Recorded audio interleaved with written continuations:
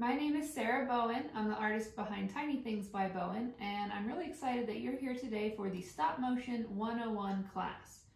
I've used stop motion in a lot of different ways, whether it's with raw clay that is still flexible, or with finished items, so things that don't really have any flex left that are still made of clay, or just everyday objects can be really fun to work with.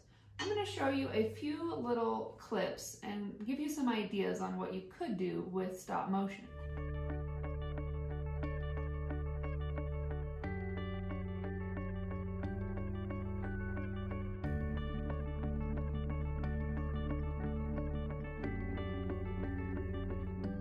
So for today's class, the only materials that you have to have are something to take a picture with. So whether that is a phone or a digital camera, whatever works for you. If it is a phone, I like to have mine plugged in. It's plugged into the charger. It would be terrible if we got partway through and the phone died and we had to move it to plug it in. Keeping things stationary is a really important aspect of stop motion. If you have a tripod around your house, that's just a little thing that you hook your phone into that lets you point it in different directions and keep it really still. You can use that. It's a really good tool for stop motion, but you don't have to have this. So I'm going to show you how to use some everyday objects, even furniture, books, whatever you need to keep your camera still while you work. And then depending on what objects you choose to give it a try with, you might want a nice hard surface. So for me, I'm going to play around with this die, and this soft table kind of moves. The tablecloth itself moves when I roll the die around. So I want a surface that's not going to show movement as we work. So maybe that's working on the tile floor or the hardwood floor or a table. Just get yourself some nice hard surface. I'll be using this ceramic tile. I'm going to show you how to do actual claymation with movement in the clay, and then how to do regular old everyday objects. And lastly, I'll be showing you how to do stop motion with 2D art. So I will be making an animation as I draw. So whatever you decide to do, I hope that you have a lot of fun with it. I have made myself a little tripod out of a box. You could use just about anything. I've used stacks of books before. I've used a shelf of a bookcase and then worked below it. Whatever works for you. I can see this box in frame on my camera, but that's okay because we can crop the final product. So don't worry about if you have some space that you don't want to be able to see in your photo. We'll edit that later and I'll show you how to do that. So I'm going to be doing this first one with some modeling clay. Modeling clay is meant for claymation. It's really nice and soft and wiggly. If you're trying to use something more like polymer clay, you might come across it cracking if it's not warmed up enough. So if you are trying polymer clay, that's fine. I've done it with that before, but make sure you've conditioned it and softened it really well. And then work fairly quickly because eventually it will harden and shape, and then when you go to move the fingers, you might crack them. So I have my little modeling clay hand that I sculpted, and then I have just a little D20 die. And I'm going to make a little animation that looks like that hand is rolling the die. I also have a little bit of extra clay here that I've set aside that I'm going to use kind of like sticky tack to hold the die how I want it as it rolls, because we don't necessarily want it to just roll from flat side to flat side because that's not natural. It does kind of touch its little corners as it rolls. So I know that I would like it to end on the 20 because we all know rolling a 20 is the best thing to do. So I'm kind of going to go backwards here. Let's see, I'll have it roll off the fingers, just so that I get an idea of where it should start. So I'm going to have it start there, and I'm going to fold my fingers up around it so that they're holding on to it. Put my thumb on there. So this is kind of how I'm going to want to start. If you're using a phone, this part's important. If you're using a phone that has service, turn it on airplane mode so that you're not halfway through and then you get a call and it vibrates off of whatever platform you have it on. Just turn everything off, that way you can work and know that your phone isn't going to move without, you know, your knowledge. So to begin, I have my little die in my hand and I think I'm going to kind of smoosh the clay up like that so that it looks like it's about to throw the die. Working with clay is really nice because it is kind of its own sticky tack. So my first shot, this is going to be my first shot. Be careful when you're touching. If you don't have a tripod, just one light little tap. They make Bluetooth shutter clickers for your phone. If you bought a tripod, it might have come with that. That's a really good tool for stop motion, but you don't have to have it. So for our first movement, I'm gonna make sure that I don't pick it up and move it. I want it to stay on the surface so that it has as controlled of movement as it can. So I'm gonna kind of hold it down a little bit, move it just a bit, so it's starting to come this way. Also make sure, here I'm gonna snap my next photo, make sure that you're not making a shadow in your frame, because sometimes you'll move it and then forget to get all the way out of the way, and that shadow will really stand out in the stop motion. So let's see, looks like it started to move a little on its own. If you're ever unsure, you can go back and look at your last frame. So it kind of did start to droop a little bit, so I'll let it go just a little further. Take another shot. Now I'm going to start to angle it like this and move the fingers as it is getting ready to let go of the die. So I'm going to pull the fingers away a little bit. I'm holding that die to make sure it doesn't get away.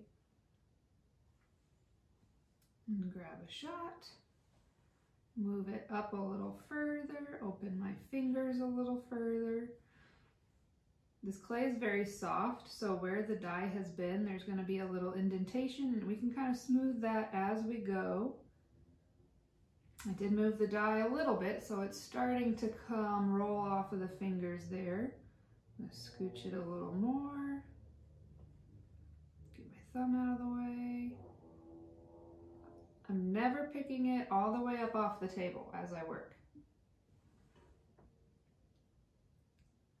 It's going to start to roll off. I'm going to smooth out. Whoop, picked it up a little bit. You might be able to see that in the final product. Sometimes you just don't know until it's done. Take another photo. All right, it's about to leave the hand entirely. So I want my hand to be pretty flat. Oh no. All right, I'm just gonna pick it up, set it right back where it was. Again, if you need to go glance back at that last one, so I'm glad I did that because I moved it. All right, I'm gonna make it look closer to where we were. There we go. And you can tell mine's not gonna be perfect. This is just kind of for practice, for fun. Yours isn't going to be perfect at first either. Just kind of keep going with it. If you make a little mistake, don't give up and start over. The first couple times, try it a couple of times. Please excuse the jet going by overhead. All right, it's going to start to come off of the hand, and now we need it to sit on the ground in just this way. Smooth this part of his hand out a little more. Grab a shot. I'm going to roll it a little bit more.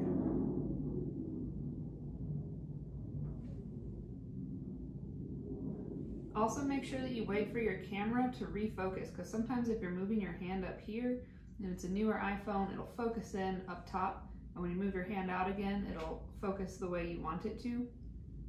So now that the die is all the way out of my hand, I'm going to start curling my hand back in, and the die is going to move forward a little bit. It's still on that little piece of clay that I've kind of smooshed it down on. You can use sticky tack as well. I'm going to flatten it out. It's almost perfectly on the 20. I'm going to curl my fingers in a little more. grab a shot. And actually in that shot, I can see that I can just barely see that clay that is holding it on. So I'm gonna go back, delete that one. Come back in here, hold on to my die, make sure it stays in the right spot, and just kind of come and use my fingernail to pull that extra clay out of there so we can't see it in the picture. There we go, I'm happier with that. And then that completes the die's movement. It's landed on 20. I like it. I think just to finish it up, let me make sure I got that 20 shot. Yep, okay. Just to finish it up, I think I'm gonna move my hand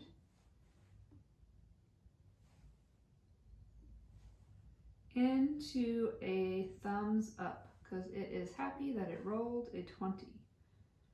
So remember, just do little movements. If you're wondering, should it be more or less? It should probably be less. Took me 5 frames to fully curl my hand up and get that completed. Thumbs up. So from here, I am going to show you through the screen on my phone what it looks like to put them all together as one little stop motion animation.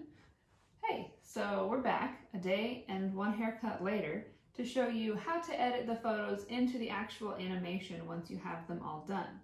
I'm using an iPhone and I'm using the app called Image Play. It's spelled IMGPLAY, but it's just a free stop animation app. So if that one doesn't work for maybe your Android, or maybe you need to find an application for a desktop computer, they're all going to have basically the same functions. So I'm going to show you how I do it in this app, even if your app looks a little bit different.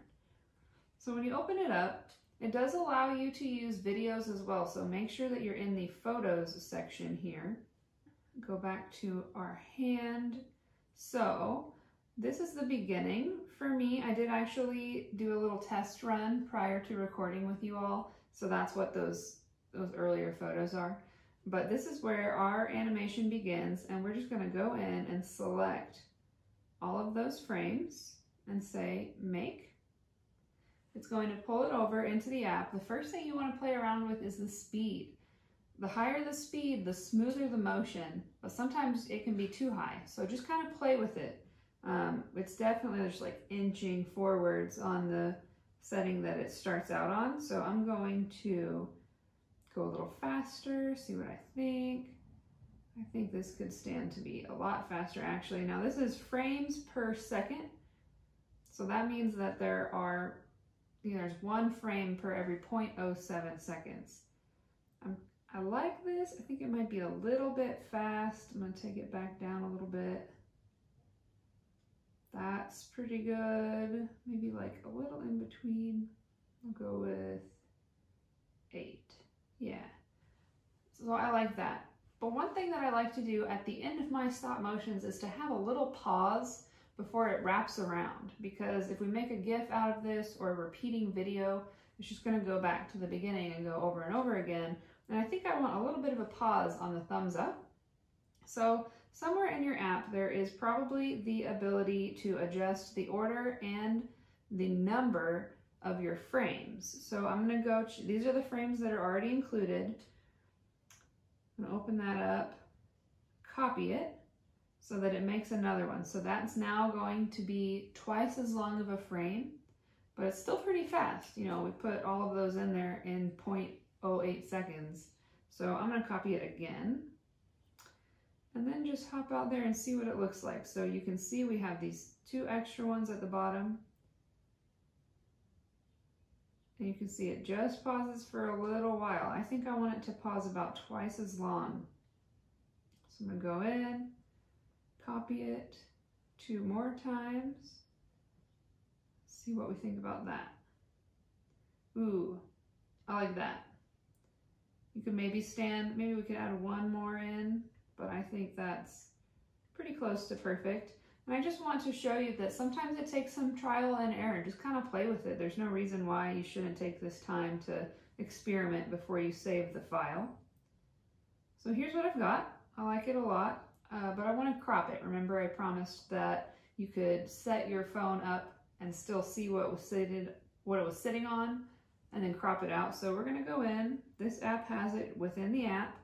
I'm gonna tell it I want it to be a square and zoom in just the way you like it. I'm gonna flip it, kind of decide where. I think that's pretty great. Maybe zoom in a little more. So if you're using a free app, there's very likely going to be a watermark in the bottom corner of it. You could pay to get rid of it. It's usually a pretty small fee. You pay it once and then you can use the app forever without having that watermark. Or maybe you just don't crop it quite so small. Let the watermark be there and then go into the phone later and crop it in even smaller to get rid of the watermark. It's up to you. But I'm gonna leave it right there, save it. If you wanted to add text, that is a function of this app as well. You can do filters. They have, you know, all kinds of things that you can add in there. There's also some audio, like stock sounds that you can play with and add in there. But I'm gonna save this one as is. It's gonna get it ready, and then it's going to offer, once I say save to photos, you can save it as a GIF or a video. And then I always do highest quality because even though maybe we spent half an hour taking all those little pictures, this is like a 1 second clip. It's very quick, so it's gonna be small. Don't worry about it taking up too much room on your phone. So high quality, and then you decide if you set it to only go 5 times, it will eventually stop on the final frame. I'm just gonna have mine loop forever, and I'm gonna save it. And then you can go back and see it in your photo stream. There we go. And you can see what I mean about the little watermark down there on the bottom. If you have a newer iPhone, you can crop videos just within this function. You can click the edit button. But I think that turned out pretty good. Thumbs up. Okay, so for our next one, I'm happy with how my camera is set up. I'm not gonna move it around. You can play around with all kinds of different shots and angles. You can use things, like I actually use a little piece of clay to smoosh this down to the box so I know it wouldn't move. But you can also put things in between the camera and the box so that it has a bit of an angle on it. Play around with what you like and just remember you can crop later. So for this one, I'm going to show you how to combine 2D art with stop motion. So I have this little snail that I made out of polymer clay. He's got a little bit of wiggle in his eye stalks, but it's not going to be claymation necessarily because he won't be wiggling. He'll just be moving. So whenever you're doing stop motion, think about how a thing actually moves. For example, snails don't really walk like this. Like when we think of a person or an animal, they walk going back and forth like this.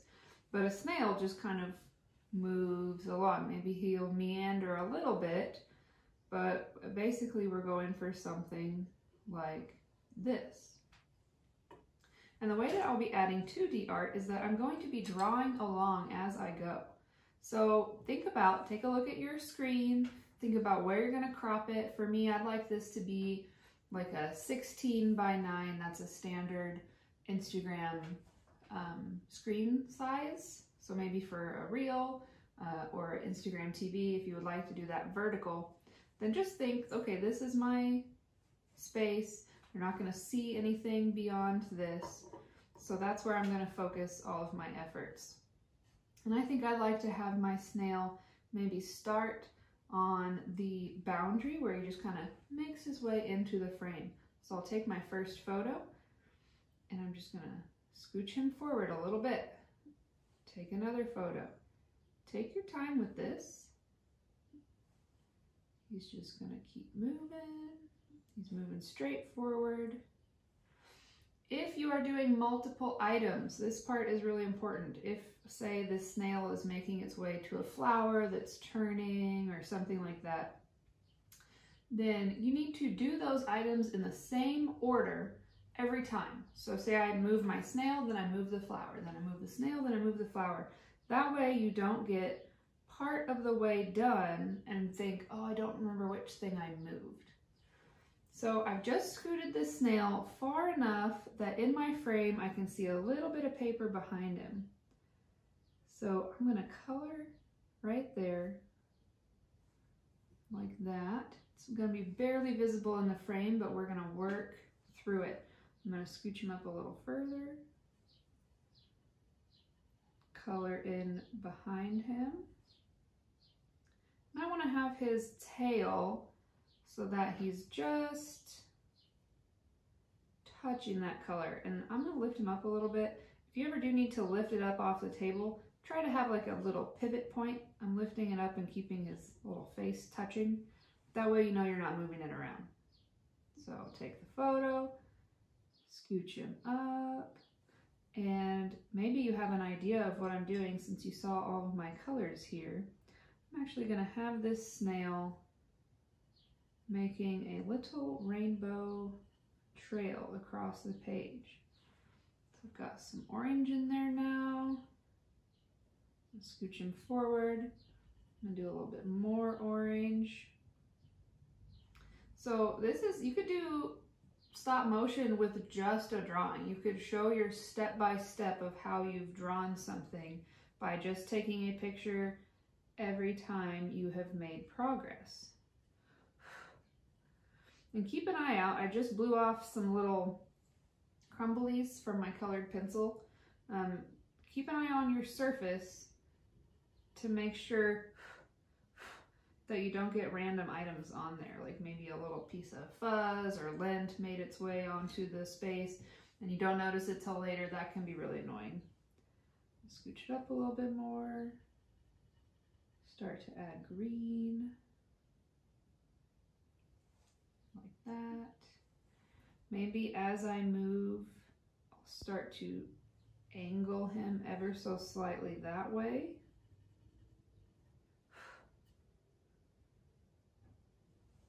Being careful not to lift it too far up and lose my space. So he's starting to go off to the left a little bit. Got a little bit of blue in there now. Gonna go a little further.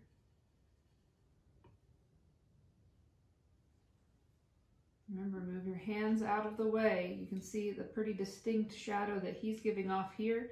If your hand was in the way, your hand would give off a very distinct shadow as well.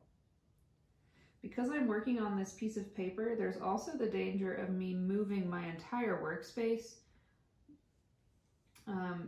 If you're going to do something like this where you're using a piece of paper, maybe tape it down would have been a wise choice for me to do, and I didn't do that. So he's going to move up a little more. I've moved on to a purple.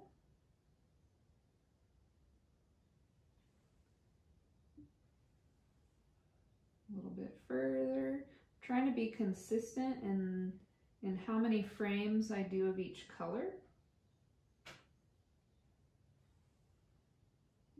Like so. Now I'm going to go ahead and finish it. I'll have him meander off the page. I'm going to speed it up so that you don't have to sit through the entire process, and I'll meet you on the other end when we start to edit.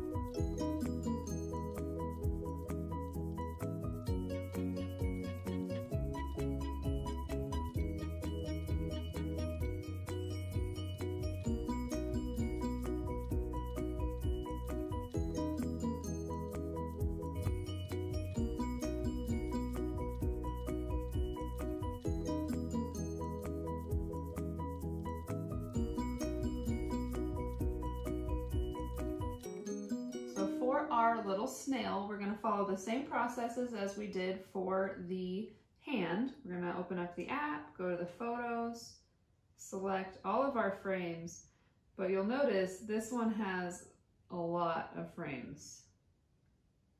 Let's see, there's actually 70. So 70 little pictures. It's going to take another second to load in. And I think that in this one, we're going to be able to kind of point out some little mistakes that are easy to make as we go and as we see them flipping through here. It does take a minute when you have that many photos. One thing, if you're taking a ton of photos for stop motion and you're making these videos, I encourage you to go back and delete the photos when you're done making the stop motion or saving them elsewhere, because it can take up a lot of space on your phone. All right, so here's what it starts out as. He's just barely inching. Let's speed him up. I'm gonna double down the speed here. Still pretty small. Oh, I saw my surface move. Remember how I said it would have been wise for me to tape down that paper somehow? We can see movement in it in between frames sometimes. And you can also tell that my lighting is changing ever so slightly, and that is because my windows are open. So if I had been in a little bit more control of my light so the cloud cover wasn't making a difference, you wouldn't be able to see it. But it's not, maybe you wouldn't notice unless I pointed it out. So still maybe a little bit slow and jerky. Let's go with that. Ooh, that's a little quick maybe. I'm gonna go back down to 10. See where that gets me. I think I like that. See, you do notice that kind of dramatic movement there in the beginning where it shifted, but you just notice it that one time. So I like the speed.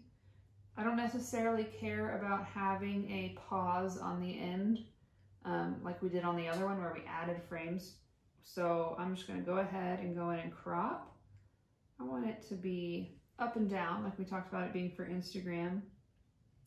And that is 9 and 16 are the ratios for that. 9:16 is the ratio of your screen on Instagram.